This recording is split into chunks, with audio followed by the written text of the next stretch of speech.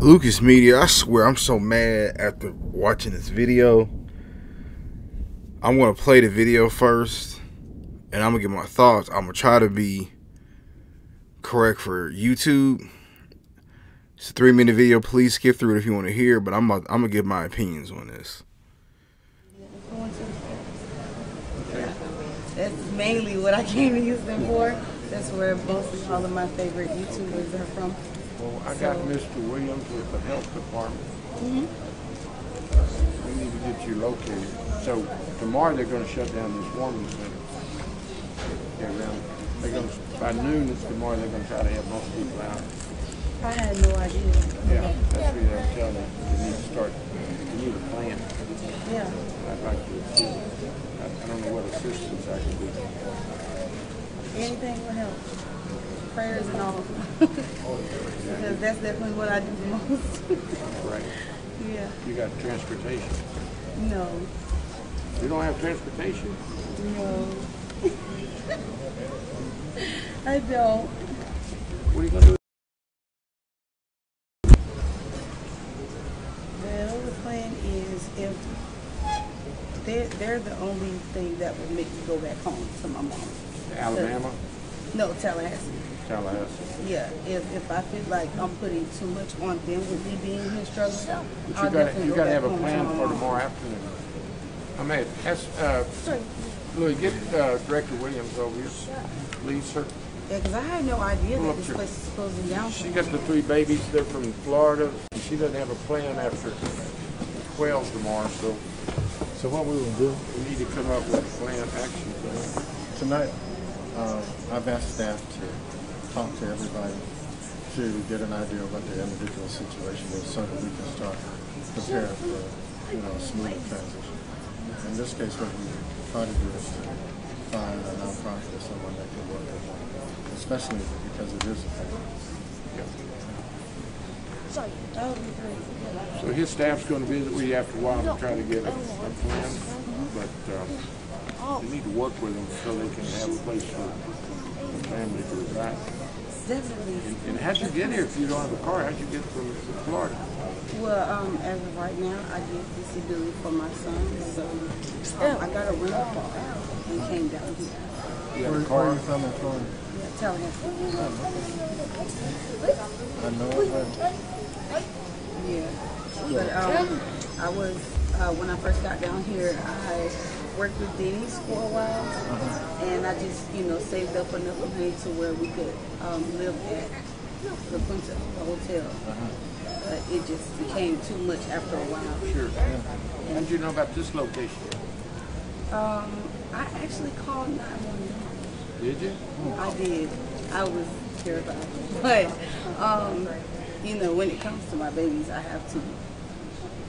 Do what you got to do. Yeah, I have to look at every option because they come first, and all of my decisions affect them. So I definitely felt And like also that was that's the what right got our decision to attention. make. If it was just a grown-up, we'd say we want to work with you, but with the babies, we're really focused.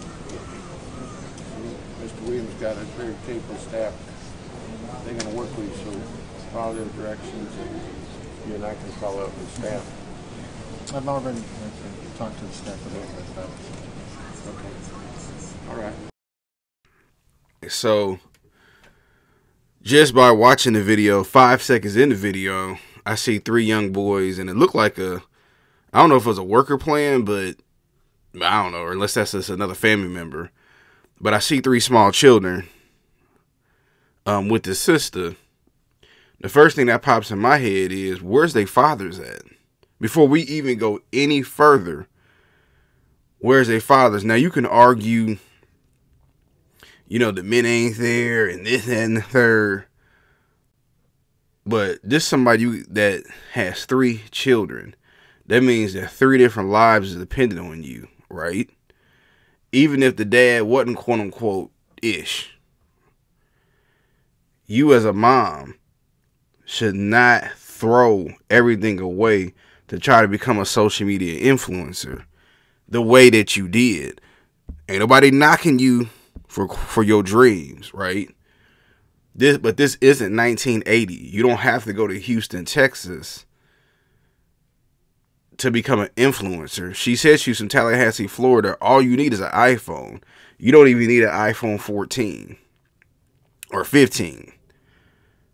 You can upload yourself. It don't matter what phone you're on, upload it right online. And the thing that, so social media is a great thing that happened, right, for humanity. But it's also a terrible thing at the same time, because you have people, especially the younger generation, but this lady looks like she got to at least be in her 30s. I'm going to assume. You see 4 or 5 people online, right, with all these millions of followers, and you assume that you can do it. That's less than 1% of people. And even the people who have a lot of followers don't necessarily have or generate revenue off of that. Now,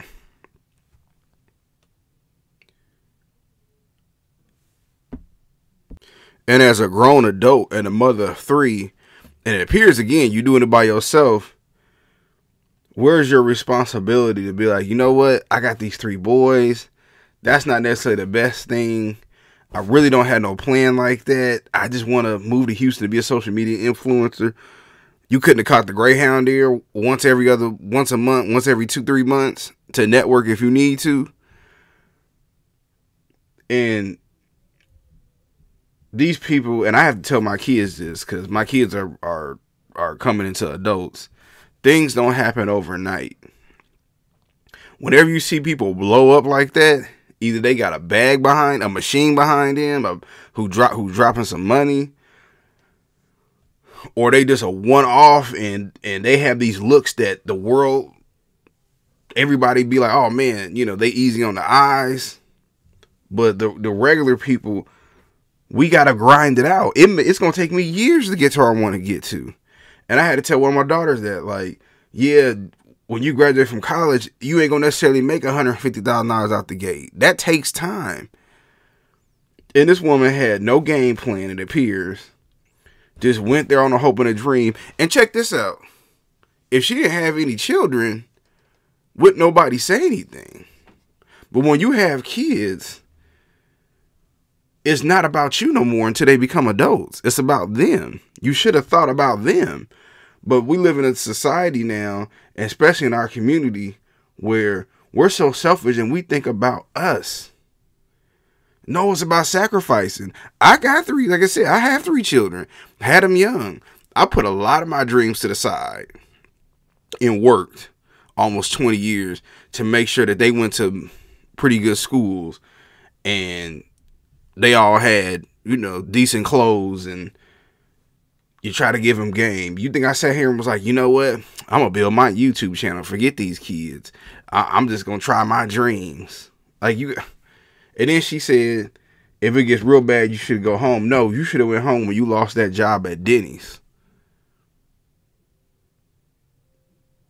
But then I'm questioning, where's the people around her? Where's her father at to tell her it's not a good idea? Where's these boys' daddies at to come get these kids from her? So what you really see is this complete chaos with her, them kids' daddies,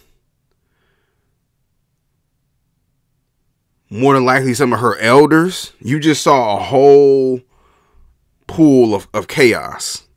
And I'm trying to be as politically correct I can on here and tone my rhetoric down, because this type of stuff breaks my heart. This is traumatizing. No small children should have to go through this. And we all come on hard times, right? I'd have been on hard times as an adult. My mom struggled with a drug addiction in the 90s when we was living in Milwaukee and we was in a rehab home. I remember that. She fortunately overcame it, but we all come on hard times. But you don't quit your situation. Wherever you was at in Florida, you don't up and leave that to move somewhere to become a social media influencer. And you have not 1, not 2, but 3 children. And in that video, it appeared to be 3 small children.